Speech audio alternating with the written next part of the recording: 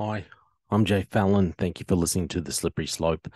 So I just listened to the speech by Klaus Schwab at the G20 slash B20 in Indonesia.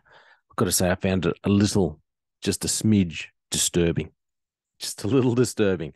For years, people have been saying that the crisis brought about by the virus, which I don't want to mention because I don't want to be banned on this on YouTube. But the crisis that was brought about by the virus has been or is being used. A lot of people are saying it was done on purpose, which I tend to agree with. It's a pandemic and not a other one. But it's being used to initialize, to bring forward the globalization of this world. Not just the globalization, I suppose, but really the more than globalization, but to bring forward a dystopian world where a few globalists have it in mind that they will be in charge, that we will, that we'll have a certain amount of people up the top controlling everything, and then the rest of us peasants will be sitting down the bottom, just watching videos, playing games, all this kind of thing, while they sit up the top and rule the world. So and it kind of was talked about as a bit of a theory. It was a bit of a played off in mainstream media as a bit of just a bit of a conspiracy theory, really. But I believe that this latest speech from Klaus Schwab is really showing us that this is exactly what they meant to do, and he's just out there in the open now, telling us this is what we plan, this is what we're going to do. During his speech, he talks about the restructuring of the global supply chain, the restructuring of the economy, the global economy altogether, telling us that, when we restructure a company, and you restructure it, and you have to bring in, he talks about the internalization of the externalization of costs, or due to externalization cost. And realistically, what he's saying is you will have all these external costs come in, and then nations are going to have to internalize these external costs. And the people who are going to pay for it, the people who are going to feel the pain, are going to be just the normal citizens. They're the ones, because you're going to lose. He's telling us that we're going to end up losing money. He talks about how, when you restructure a company, well, it's the shareholders that usually feel the pain. When a country goes through a downturn, well, it's the citizens that feel the pain when you have to restructure things within a nation, the economy within a nation. So they are trying to bring about, when I say they, I mean Klaus Schwab and the cohort, Noah Harari, whatever his name is, and these other globalists and the World Economic Forum. They are trying to bring about the Great Reset that they say we're needing to have. And they're using the fear-mongering of climate change. I would say it's the worship of the created rather than the creator. So everything is about what they call Gaia. So Earth, they worship the Earth, worship the creator. That's why they have things like at the G20, the latest COP27, the Pope and his little sect of religious leaders got together and repented for the sins of the climate sins. But the thing is, who were they repenting to? They're repenting to idols. They're repenting to, things that they'd made up. They're repenting to Gaia, which is a pagan or witchcraft god, really. But this is what they're doing. They are taking apart the global system. And in this speech here, that the interesting thing here is Klaus Schwab is just telling us that you and I, just the little man on the ground, we're the ones who are going to feel the pain. So I want to play some of this speech here for you, and I'm not going to play all of it. There's just a few sections. So I'm going to play this little bit here where he's talking about the economy and the restructuring of their supply chains and what's going to happen here. But in addition to the reshaping of our supply chains, of the energy transformation, of internalization of external costs, we also see the consequences of militarization of our economies. Now, this all means, at least at the beginning, a cost burden. So he's about to tell you here. So this all means, at least at the beginning, a cost spelled. So he's telling you this is what it's going to cost you and I, not him. Now, if you restructure a company, you write off the costs, and of course, the shareholders are suffering. If you restructure an economy, the result is a reduction of income.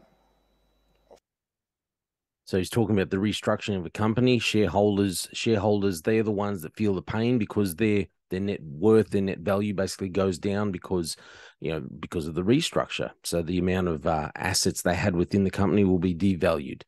Now, like you said, when you the result of a reduction of income for a nation, when you have the restructuring of an economy, you will see this can lead to the extensive social tensions, which we see in our world, he says, and the loss of net income, or the loss of disposable income. Sorry, was what he said. Which means, what does that mean for you and I?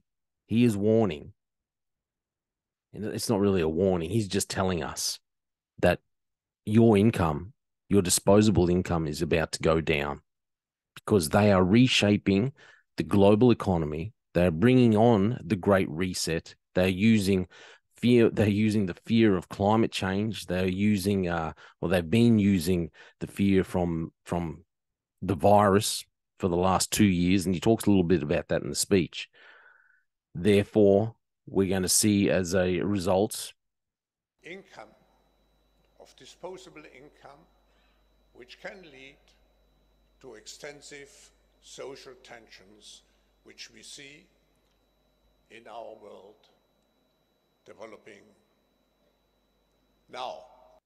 So yeah, we're going to see social tensions because we're going to see a downturn in the global economy as they restructure the economy, restructure the supply chain, because they need to restructure it because they want everything to move towards, everything is molded to move towards the Great Reset. And as I heard, was it Charlie Kirk say, and I've said it before on here, the only way you can have a great reset is if you destroy what you already have. We already have the economic marketplace that we already have, the economic system that we already have in place. They want to destroy it, and they are going to destroy it. He calls it a restructuring. He refers to it as like something, compares it to a company restructure, or when you have a downturn in a national economy. But what he is really saying here is that they are going to destroy the global company, the global economy. And you and I are going to feel the pain of it. But apparently, according to Klaus Schwab, this needs to happen. It needs to happen. Now, I just want to go a little further down in the speech, and look, check it out for yourself. It's very interesting what he's saying. But further down in the speech, because he's talking about, this is the fourth revolution, industrial revolution. So down in the speech, he talks about, he's got 3 or 4 different points. Sorry, 4 points. Okay. So at the section where it's 9 minutes and 3 seconds in the speech, he talks about this additional third point, and I'll just play it for you to listen to. Additional third point, the third difference, which we see in the fourth industrial revolution, is the fact that the winners... Sorry, I know the subtitles come up with fourth industrial revolution, but what he's saying is the fourth industrial revolution, just so you know. Obviously, they couldn't transcribe it. The AI couldn't pick up his accent properly. Anyhow, I'll let it go. Take it all. Contrary to the previous industrial revolutions, it's very difficult to copy. So I just want to go back. I stuffed that up then. I shouldn't have. But he says the additional point for the third difference, which we see in the fourth industrial revolution, is the fact that the winner takes it all. I'll go back and just repeat this part again. Additional third point, the third difference, which we see in the fourth industrial revolution, is the fact that the winners take it all. Contrary to the previous industrial revolutions, it's very difficult to copy. So if you are a first mover, you are the winners. And this will determine global competition. Did you hear that? So as, you know, with the last industrial revolution, everyone really benefited. You know, it helped bring everyone up economically. And, you know, with supply chains or with, you could copy things and better ideas, copy that and take it and use it as your own. But what he's saying here is, and I'll use his words, contrary to the previous industrial revolution, it's very difficult to copy. So if you are the firstborn, so in other words, if you're the one that's first in this new industrial revolution, he says we're having, you are the winners. And this will determine global competition on the national, but also on the business level to a large extent. And I hope in a not too hostile way in the coming years. He hopes it won't be in a too hostile way. I would say he doesn't really care whether it's in a very hostile way or not, but it's very interesting that he's saying, okay, this global fourth industrial revolution that he is talking about, what he's really saying here is that this is not going to benefit the whole world. It's going to benefit the few people at the top who are the first ones in, who are controlling everything. And everyone else will be like that Yuval Noah Harari described as just basically the useless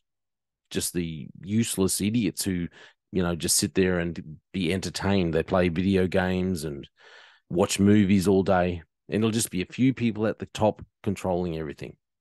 This is what the Great Reset is. It is a few people in control of everything. And the rest of us, if Klaus Schwab has his way, will own nothing, but we'll be happy. We'll have to eat insects. Maybe every now and then, if they allow us to, we'll have a steak. Maybe a little sip of red wine, just 150 mils. That's all you can have. You know, probably once a year, something like that. It'll be an awesome existence. Fantastic. But it'll be all good because Klaus Schwab and all the other globalists and, you know, everyone from the World Economic Forum, they'll be in control. So everything will be good. You'll love it. What he is saying here is pretty scary, to be honest. And when I say scary, I'm a Christian. I understand God is in control. I'm not actually scared. But what he wants to do is take over the world. And he is not hiding what he wants to do. He has a plan to take over the world. That is what the Great Reset is about. It is not about saving the world from climate change, because they don't even believe in climate change. It's not about that at all. It's not about saving the world from the next pandemic. It is about restructuring the global economy, destroying the economy that's here at first, that's here now, and restructuring it in the way that they want it to be, and then taking over the leadership of the world. We're going to see some very interesting things come up.